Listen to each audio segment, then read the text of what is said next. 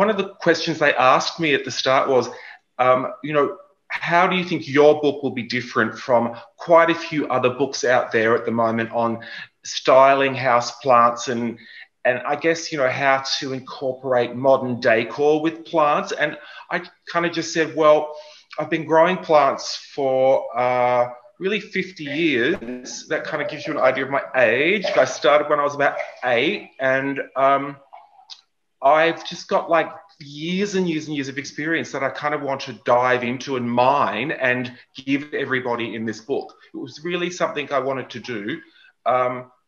And I think, and they thought that was worthy. So yeah, it's going to be everything I've learned. I'm trying to kind of write down everything that I come across that I haven't kind of been aware of before, that's uniquely to me, you know, that I pass on to people.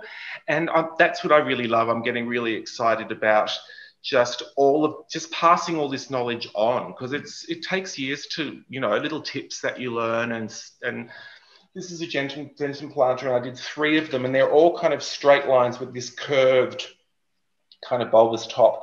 What I love about this pot is that almost any plant looks great in it. I'm yet to find one that I don't put in it and think, how amazing does that look? And this is a little like half moon monstera thing that I've got growing. So I love that, even though it's very simple and looks very effortless, they take quite a bit of work to get them looking right. And the idea is, I guess, that people don't see the effort in the product that you design. They just look at it and go, oh, that's nice.